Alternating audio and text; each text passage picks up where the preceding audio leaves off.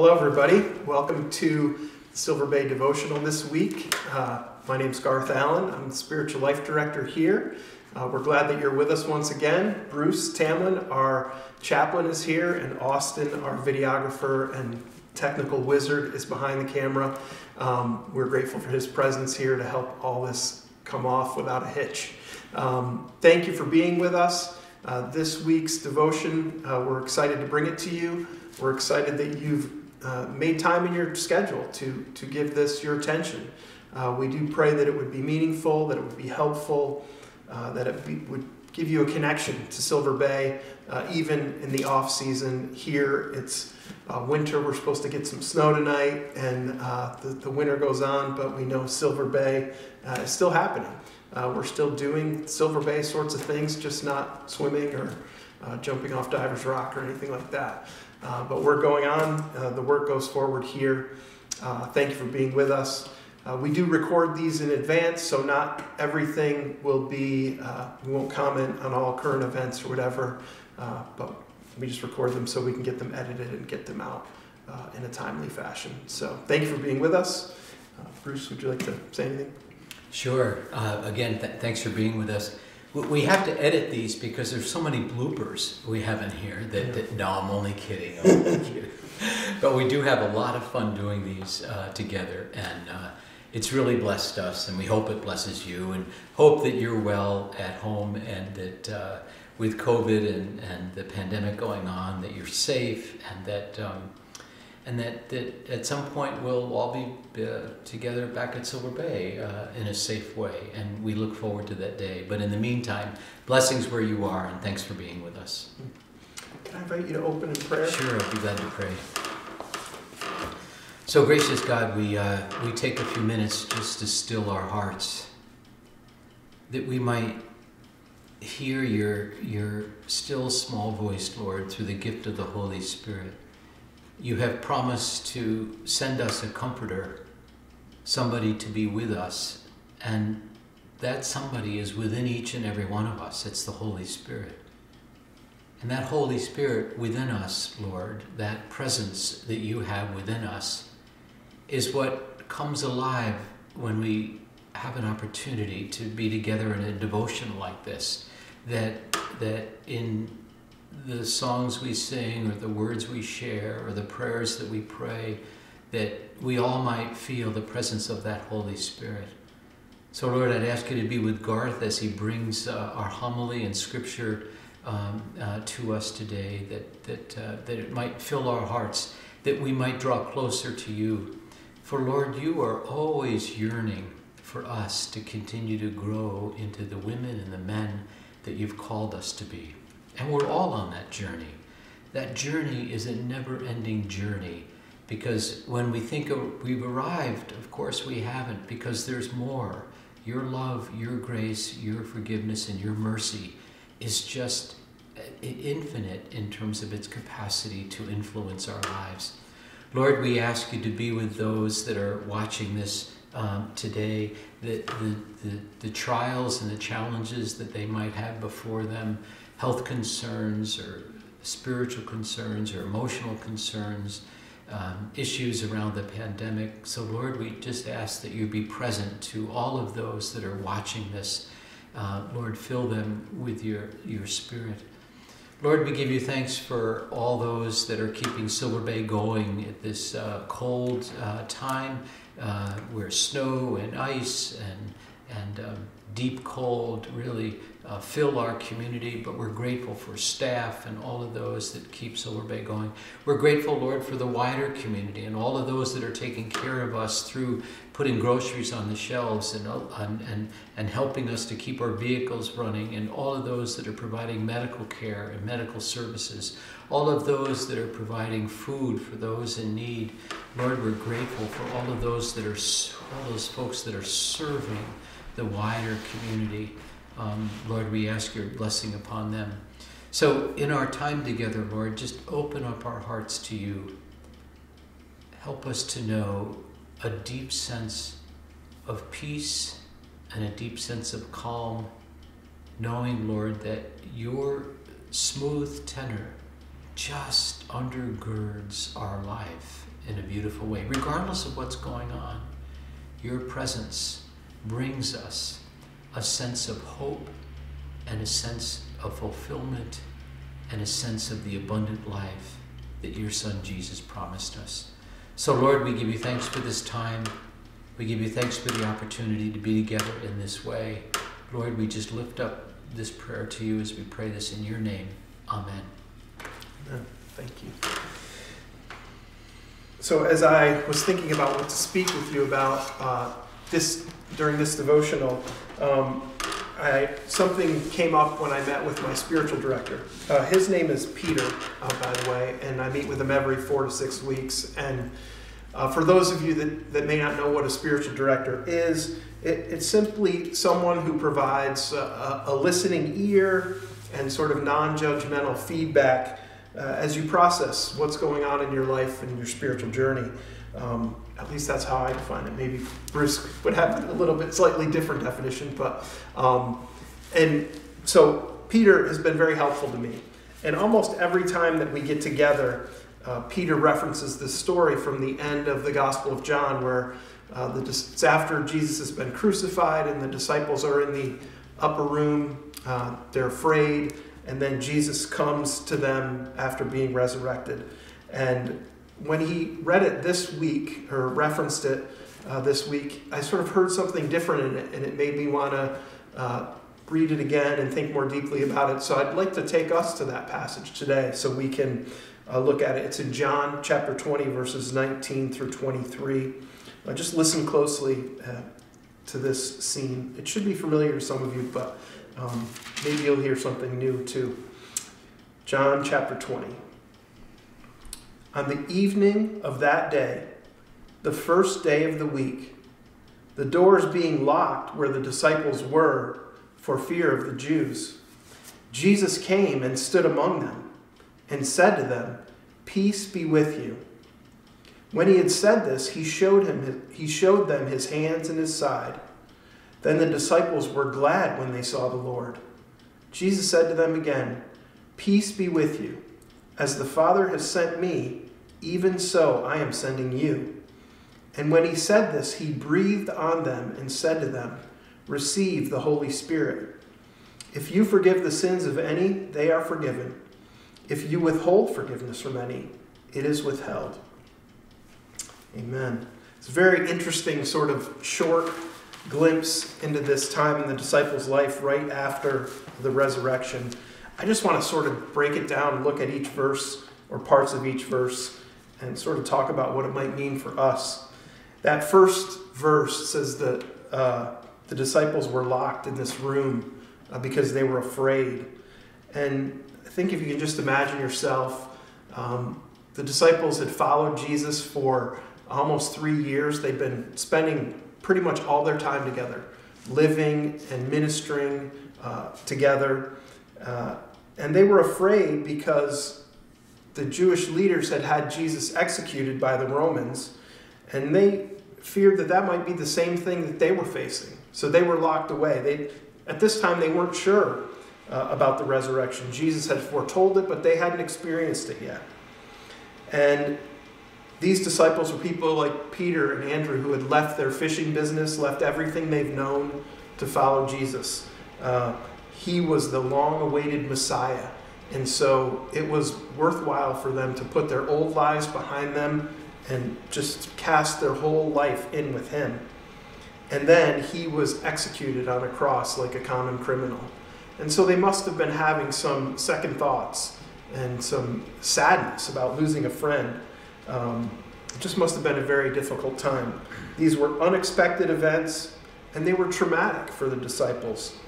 They had this profound loss of their leader and friend, and they were alarmed. They didn't know what was next, and they were afraid that they might suffer the same fate.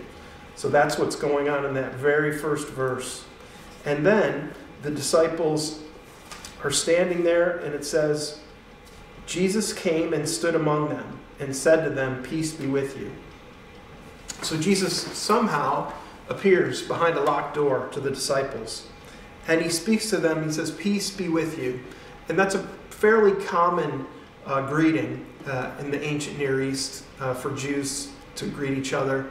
But I think having it come from Jesus after he had been resurrected, it had a new meaning, new depth to it. He's not just saying hello, like we would say hello when we see someone. He was saying, peace be with you. That there's this overwhelming, I think, sense of harmony, tranquility, what the Jewish language calls shalom, this overwhelming sense of well-being that Jesus is wishing to his disciples. And then as he said that, he's wishing them peace, and he shows them his wounds, right? He says that, look at my hands and my side. They could see this visible, tangible evidence of his death. But he's not dead. This wasn't a dream. He's not a ghost. Jesus is alive. And Jesus had come to them at their lowest point, and in their time of greatest need, Jesus showed up. He showed up when they needed him most. And I think that's something that's very important for us to know, that God shows up when we need him most.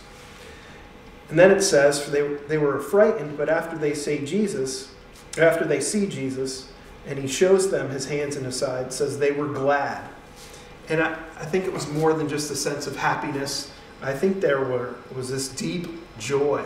They were overjoyed that their Lord and Master, the one that they had followed, the one they had put their hope and trust in, returned. And so there was this great joy. Jesus showed up at their lowest point, at their darkest point, and he brought peace and light into their darkness. He brought joy into their sadness. It's just this profound and amazing moment. And then again, Jesus repeats himself. He says, peace be with you. And I think the reason that Jesus does this is he wants them to be equipped when he gives them the next phrase, when he says, just as the Father sent me, I'm sending you. He gives them this mission. He wants the disciples to go out and mimic the works that he's done, which is a ministry of healing, of reconciliation, of transformation, of rescue. Jesus, that was his mission, and then he is giving that mission to the disciples. And by extension to us, the mission of Jesus is our mission. And he's saying, just as the Father sent Jesus into the world, Jesus is sending us into the world. And then in verse 22, this is where I sort of heard something new. It said, Jesus breathed on them and receive the Holy Spirit. The Greek word translated receive can also mean catch, like catch the Holy Spirit. And it struck me sort of as funny, right? In the days of COVID-19, we really don't want anyone breathing on us. And we're wearing our masks so we don't breathe on anyone else, because we don't want to catch the disease and we don't want to transmit the disease. But Jesus is breathing on them and saying, catch the Holy Spirit. He's giving them this visual of what I have, I can give to you, and it's going to make all the difference, the Holy Spirit. So that really sort of was a new way for me to think about that. And as he breathed on them to receive the Holy Spirit, they received the Holy Spirit by breathing him in. And then we get throughout the Gospel of John and the other books of the New Testament, we hear that the Holy Spirit, as Bruce prayed, resides within us. That we're not alone, like the disciples felt alone in that upper room before Jesus showed up. We have the Holy Spirit with us each and every moment of every day. And the Holy Spirit can guide us and equip us for this mission of reconciliation and comfort and caring for the people in the world. And then the chapter closes with Jesus saying, if you forgive the sins of any, they are forgiven them. If you withhold forgiveness from any, it is withheld. And so I think an important aspect of the ministry that Jesus has given us as his disciples is this ministry of forgiveness. I'm not quite sure what it means to withhold forgiveness, or in what case that might be appropriate. But the first part, that we need to be forgiving people, the Spirit helps us to be forgiving. I think, and the Spirit can help us discern who we need to forgive or when we need to ask for forgiveness. And I am wholly convinced that followers of Christ are forgiving people, and we should always err on the side of offering forgiveness rather than withholding it. That's sort of just my perspective on that verse. And so as I was thinking about this, like, what's next? How do we apply this? Like, what's to take home from this? And I thought the best way to put it is with some questions. It'd be wise for us to consider, how would we respond to these questions in light of this story? And so the first question I'd like us to ask ourselves is, what am I afraid of? In this time of COVID-19, what am I afraid of? Am I afraid of catching the disease? Am I afraid of getting a vaccine? Am I afraid of losing people close to me? There's so many things that we can be afraid of in this time. And then the question that goes with that, once you answer, what am I afraid of, is the question, how can the Holy Spirit help me overcome this fear? To not be stuck with whatever that fear is on my own, but to involve God through the Holy Spirit in helping me to answer that question. So that's the first one. What am I afraid of, and how can the Holy Spirit help me overcome this fear? The second is, where in my life do I need God's joy and peace? Right? The disciples, they needed some joy and they needed some peace in that upper room. And we need joy and peace too. There are times, certainly in my life, when I look at the glass as half empty, I'm pessimistic, I'm negative about what's going on, and I need some joy, I need some peace. And the corollary question to that is, how can the Holy Spirit grant me this deep joy and this abiding peace that I seek? So ask, where do you need it? Where can I find it? And you can find it through the Holy Spirit. Thirdly, this is my last question, is, who does God want me to forgive? Who does God want me to forgive? And then, again, how can the Holy Spirit help me to forgive this person? And if you've been around Bruce and I, we often say that the hardest person to forgive is ourselves. I'm hard on myself, and maybe Bruce is too, and Austin, but we need to forgive ourselves as well. But so ask that question, God, who do you want me to forgive? Is there a person in my family, a friend? Is there something I need to let go of for myself? And ask the Spirit to help you to forgive.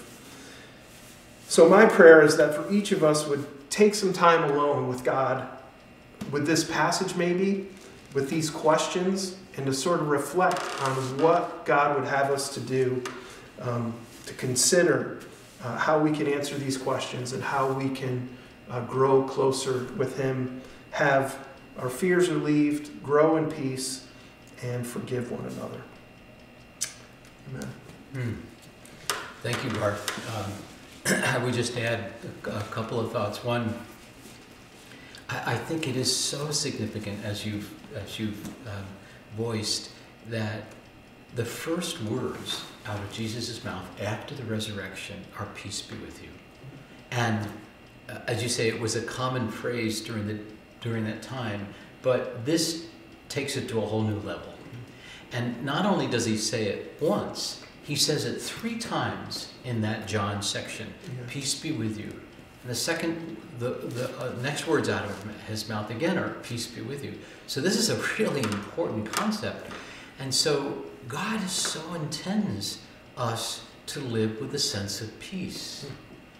And I just gently say that our culture, I went home for lunch today. We videotape these about 1:30, and I went home for lunch at noontime. And there's a big snowstorm coming, and my wife was watching the Weather Channel to see, and I think the people downstate in New York are going to get a couple feet. Pops up, we'll probably get 7 or 8 inches, whatever. But Sarah, finally, we were sitting down to have lunch together, and she said, "I want to turn this off. They're so dramatic."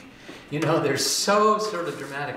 And so the reason I mention that is that, like, our culture keeps sort of wanting us not to be too peaceful.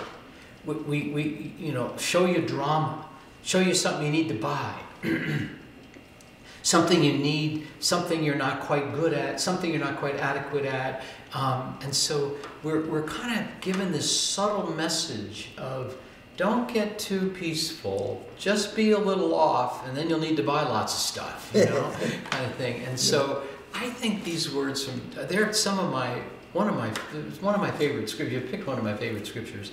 Peace be with you, and not only that, but the exegesis you did on it, I thought was so thoughtful. The word shalom, coming out of the Jewish faith, being translated as overall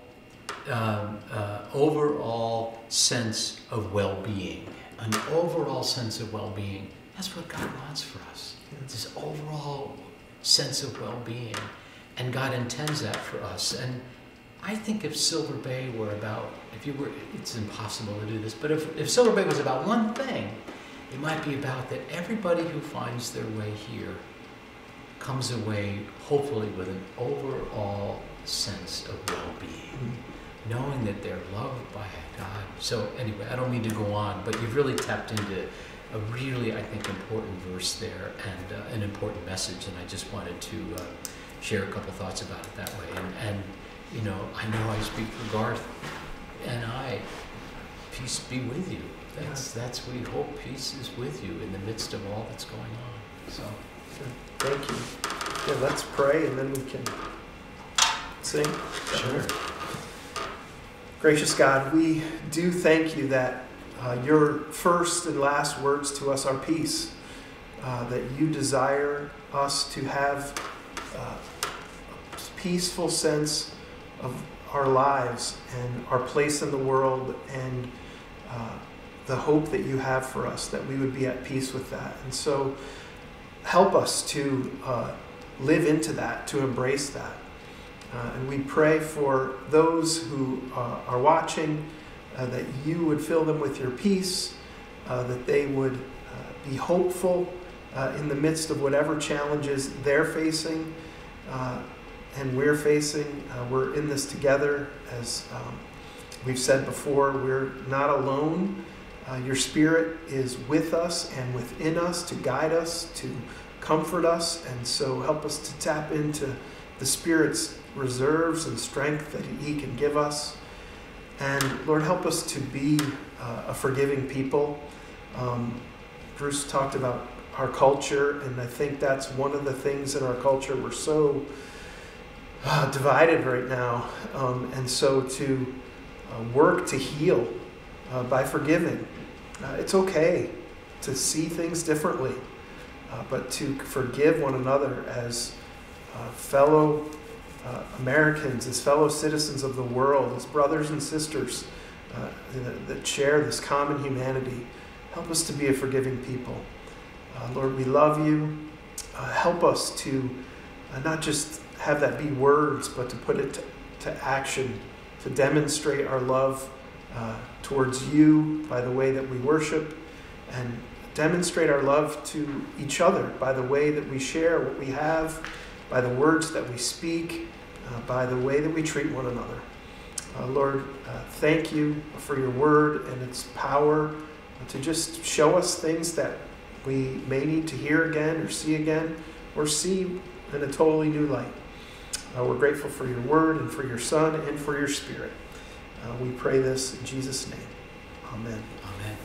So as we always do, we'll sing this beautiful song, Surely the Presence, and then we'll do another one too that hopefully you'll know.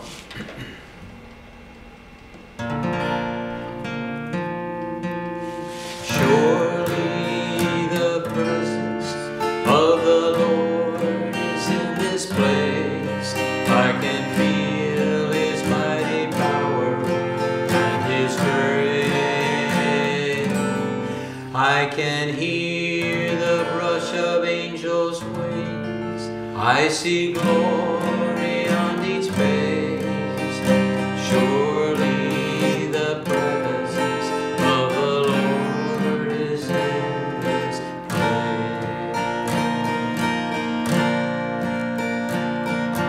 Surely the presence of the Lord is in this place. I can feel His mighty power and His grace. I can hear the brush of angels' wings. I see glory on each face.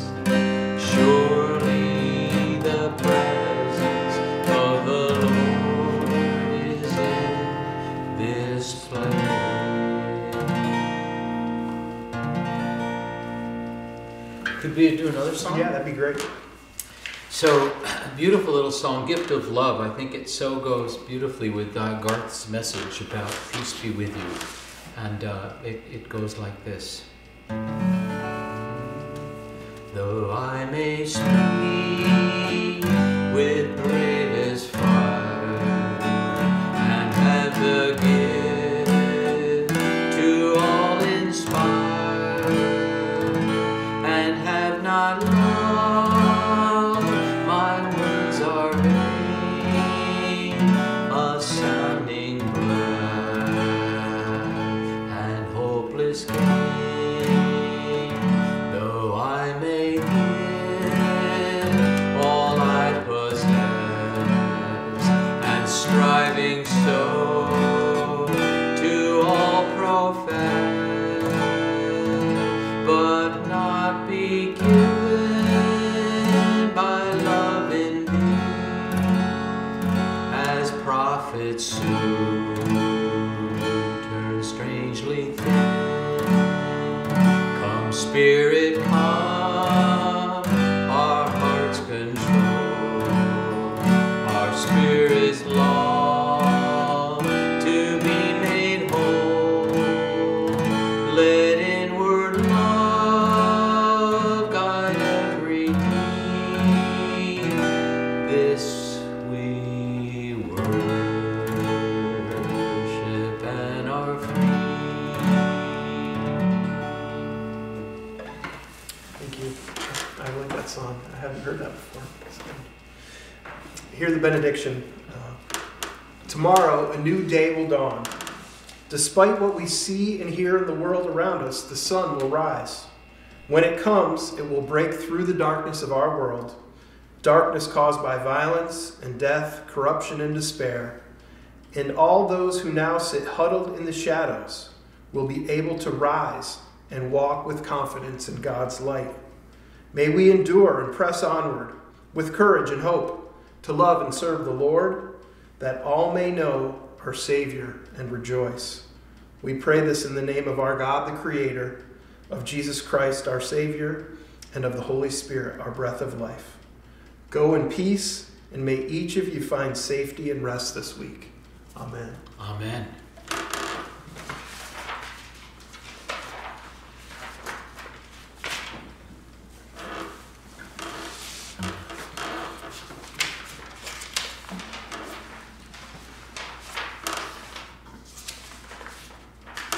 So we close with this beautiful little song, God be with you till we meet again.